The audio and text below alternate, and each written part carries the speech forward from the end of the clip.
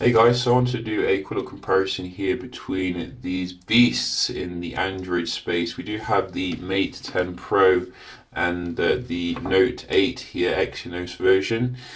So cutting edge hardware on both of them. You do get some pros and cons obviously with the handsets, but I wanted to see how the speed and camera did compare here to see if Huawei's latest phone does stack up with the arguably most beastly Samsung phone ever produced. Right from the offset, there are some advantages here with the Mate 10 Pro that you need to take in mind. You're getting it for at least €200 cheaper where I am. You can even get cashback now, which makes it even cheaper. You're also getting a massive battery, 4000 mAh, which I think is much bigger than the Notes. The Note does strike back though with a slightly better screen, I have noticed, in terms of the colour accuracy and viewing angles. The screen on the Mate 10 Pro is fantastic, don't get me wrong, but I think Samsung does save the best AMOLED for itself. You're also getting your Notes integration, which would be nice to see something like that on the Mate series maybe. So other than those things, let's have a look at the performance day to day. Just going to open up some apps. Everything is closed down, as you can see. This is a Kirin 970 versus Exynos 8895. So very high end, but maybe we're reaching a point where you can't see too much difference. I did see the Mate there, a little bit snappier on those ones, but very identical. You'd need a slow motion camera to see any difference there. So camera, Mate is very good, as you can see, to get into the camera and the watch area, clock area. Let's have a look at the games here.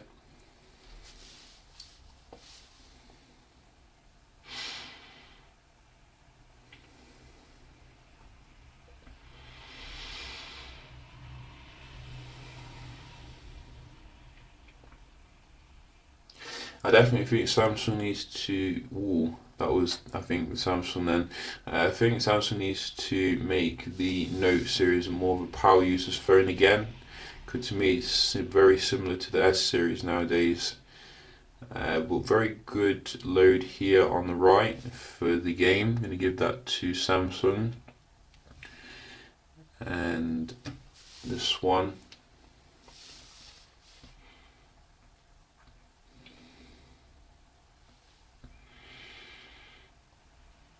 Again, Samsung coming with nice speeds for the game.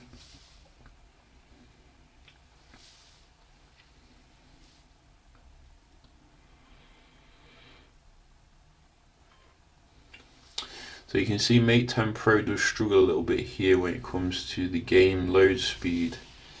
A little bit sluggish if you ask me.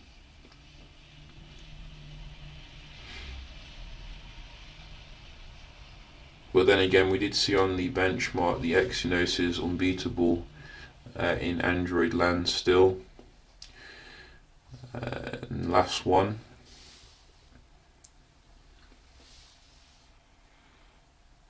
So that was a little bit closer, I think. Or was it? No, it wasn't. Note 8, you see. It did dominate, I gotta admit. Let's just try the Play Store. See, it's strange because these smaller apps seem to go on the Mate 10 Pro a little bit faster. So I'm going to give the basic apps to the Mate 10 Pro, but the games to the Note. So draw game there. We're going to have a look at the Wi-Fi as well. I have managed to get the Wi-Fi to a local server with some handy advice to turn on the GPS. Let me just double check that it is. So once again, hang on, let me just turn it on. For some reason the GPS seems to turn itself off. So let's just turn it back on again. Hopefully we can, there we go, as you can see. And we're just going to fire this off. Just check this one. Yeah,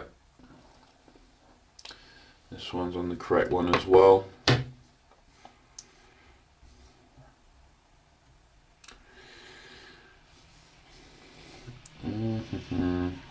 So quite similar to last time here, not even much better really. Decent, but not the best I've seen.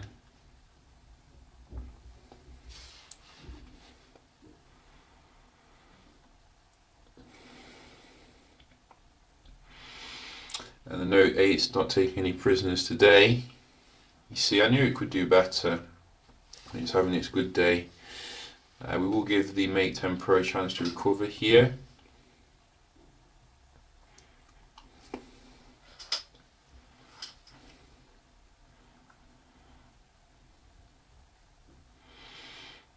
Oh, it's gone for it. Wow. I wasn't expecting that actually. That is fantastic. So you can see once it gets into its groove, it's not messing around. Should we give the Note 8 another chance? Let's go for it.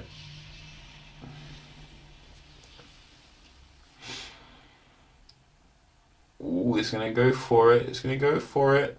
No, can't quite meet it. So Mate 10 Pro is a winner when it comes to your Wi-Fi. Very hotly contested, gotta say. Had me on the edge of my seat. So let's just check the multitasking, then move on to the camera performance.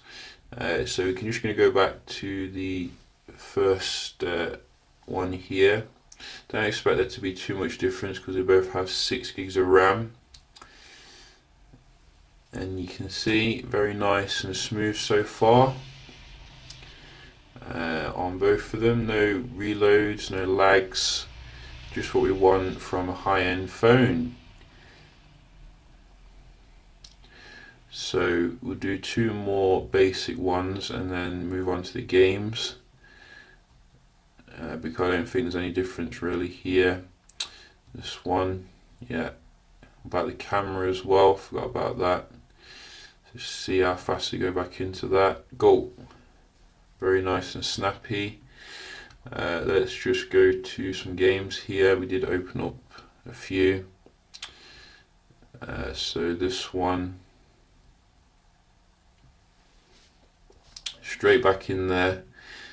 Mate was a little bit faster, which is ironic because the Note 8 actually won when it came to the games.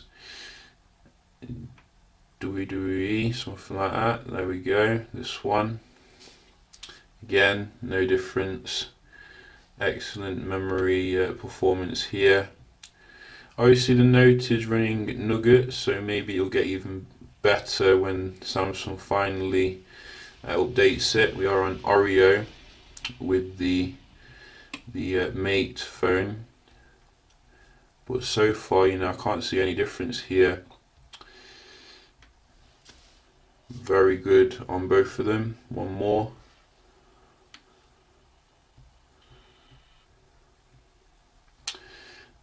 So what was it again? This one. Excellent performance, gotta say. Not a difference at all.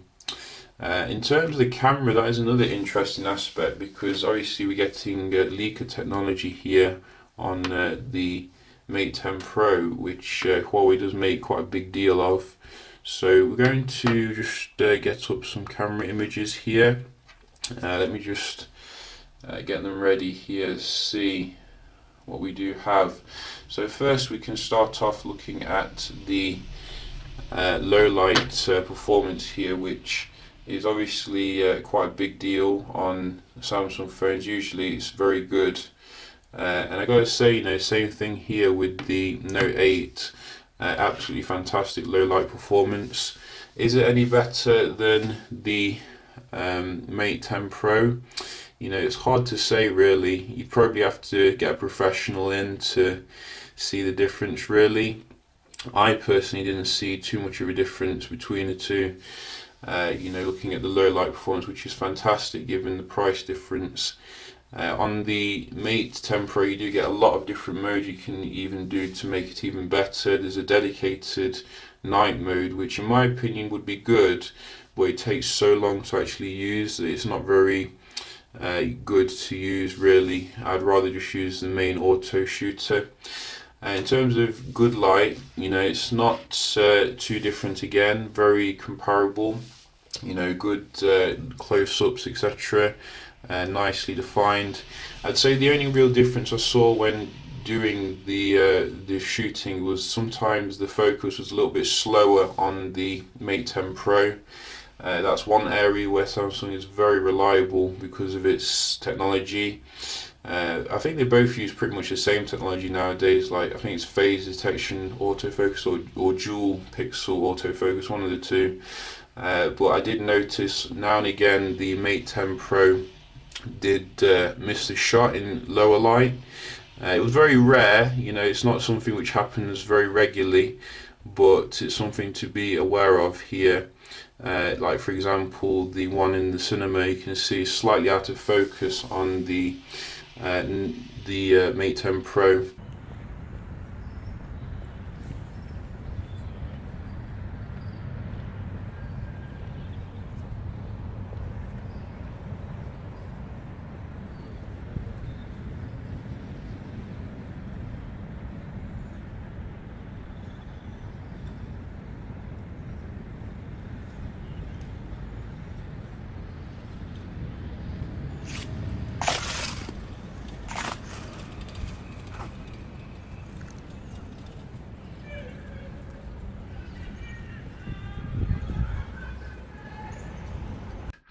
I think the video recording is very good on the Mate 10 Pro. Probably not quite on the level as the iPhone and Note 8 though, in terms of stability and particularly the zoom.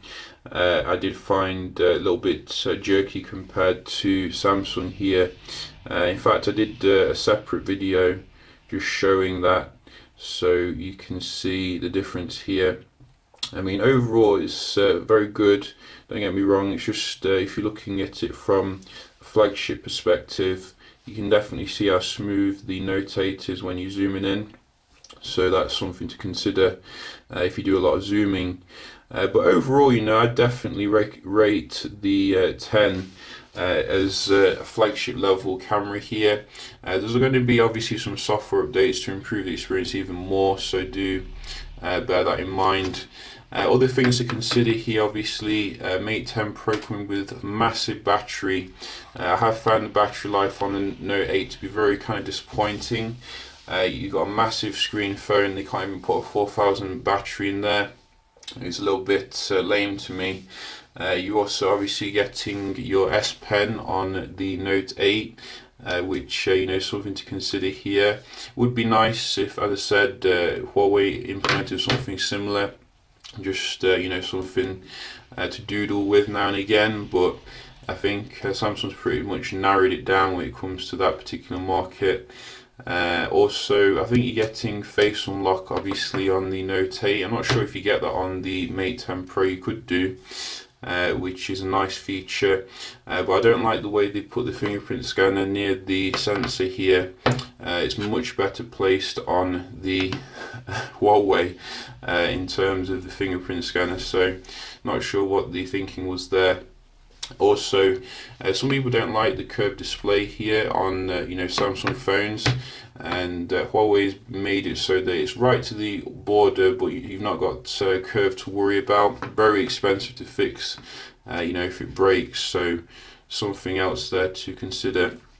But very worthy handset here from Huawei, you know, very competitive against the established giants here. Looking forward to see what they come out with the P11, which is on the horizon. So yeah, just a quick comparison here between the Mate 10 Pro and the Note 8. Definitely recommend it here if you're looking for something a bit more affordable, and I'll see you in the next one. Cheers.